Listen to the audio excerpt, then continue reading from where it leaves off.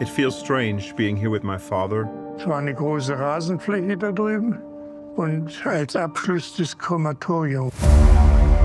There wasn't much conversation about Auschwitz in my family.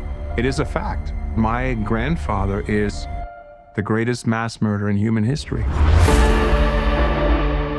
He was commandant of the Auschwitz concentration camp. It was his brainchild. Ich hatte eine wirklich schöne und idyllische Kindheit.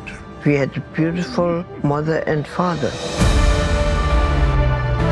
It freaks me a little bit when you think about just a couple of 100 yards from this joyful life. There are people being murdered. We were just a normal German family. Then the lovely Mr. Hitler appears.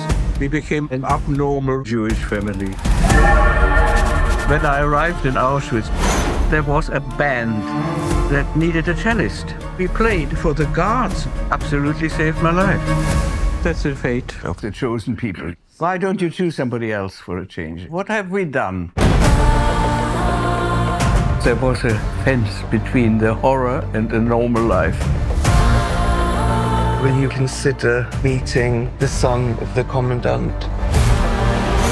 Ich habe nie einen Überlebenden aus dem Konzentrationslager getroffen. The son of the commandant walking into my house.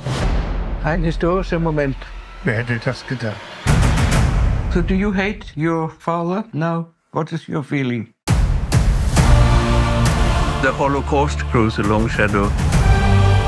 I think my dad subconsciously suppresses some of the experiences he's had. Inzwischen wusste ich ja, was mein Vater getan hat. Do you think something like the Holocaust could happen again? I mean, look at the world now. It's time to stop stupid hatred. You can't forgive what's happened. This is going to the next stage. It's not what we've done, but what are we doing now?